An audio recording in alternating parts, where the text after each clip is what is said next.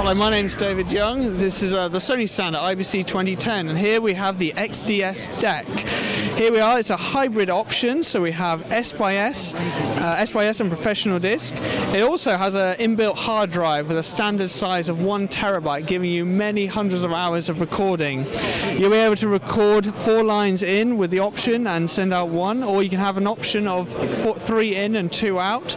You'll also be able to hang off multiple NLEs, so you'll be able to edit whilst recording onto it.